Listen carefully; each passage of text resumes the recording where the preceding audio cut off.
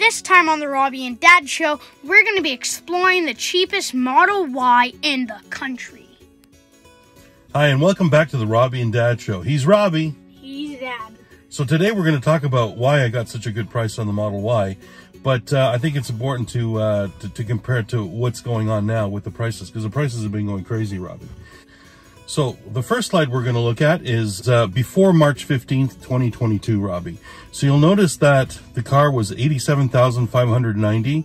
So there's a lot of things that have to come in. There's like the shipping and the prep, tire fee, air conditioning fee, and then there's tax on that, okay? Air conditioning fee? There's an air conditioning fee. And it's going to be different for every state. First of all, I got to say that we're Canadian.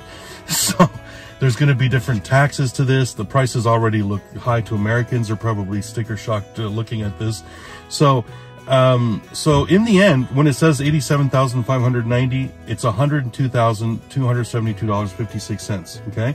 So this was March 15th, which was, like a couple months ago. So that's the price of it then. And then I got contacted by Tesla. So this was the price when I got contacted that I was getting my car. And so when I looked at the price, I thought, oh, that's great. All right, so the next one is March 15th to May 5th. May 5th was yesterday. So there was a price increase, and I'm not going to tell you what it is yet. So between that time, the price jumped to $93,590. The full self-drive is still $10,600. All these prices all include full self-drive. Because I want to compare apples to apples, because I got the cheapest Tesla possible with the full self-drive, because I wanted full self-drive. So with the full self-drive, $93,590, and then the price goes up $109,498.74. Okay, so while I got the car, that was the price. And so I've had the car for just a little over a week. Yeah. And the price went up again yesterday. You want to see what the price is now? The price now is $96,790. With tax in, it's $112,884.75. That's crazy. Yeah. Like already with these, so we've seen 3 price increases since I locked in my car. And I'd have sticker shock. I actually have doubts whether I should buy a car over $100,000.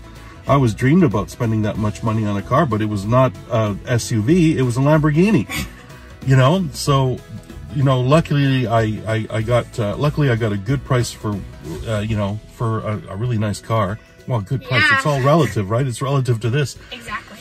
So here's the price that I paid. I paid all in $90,000, $924.11. That's because the full self-drive way back then was $6,600, and the car was $71,000, and then there's the delivery fee, the tax fee. There's your federal air conditioner tax, which is Didn't even know that was yeah, which is $100, and then you got the tire fee. There's a tire fee as well. Tire fee. Next thing you're gonna have a seat fee.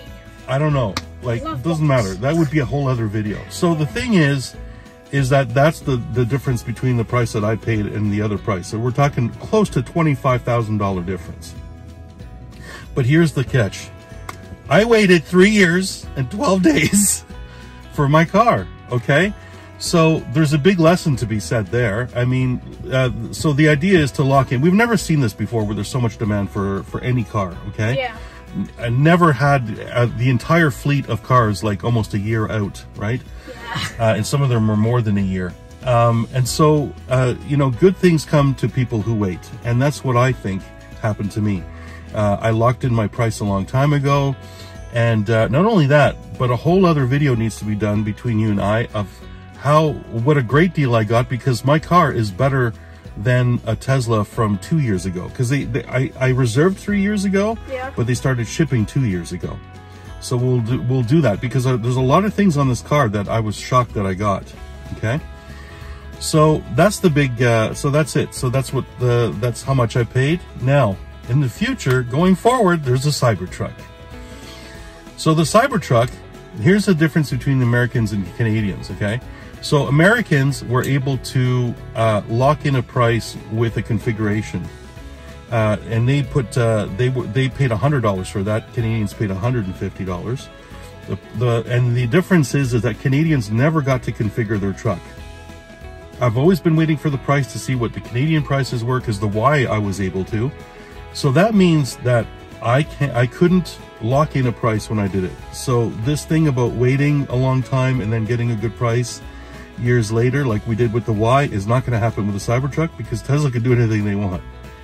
So True. okay, so, Very and you know, true. and as a stockholder, I kind of like that, but as a Tesla like owner, that? well, yeah, because it's good for the bottom margin. Because so what happens is that they sell the cars at a premium price. The prices are going up not because they're more expensive to make.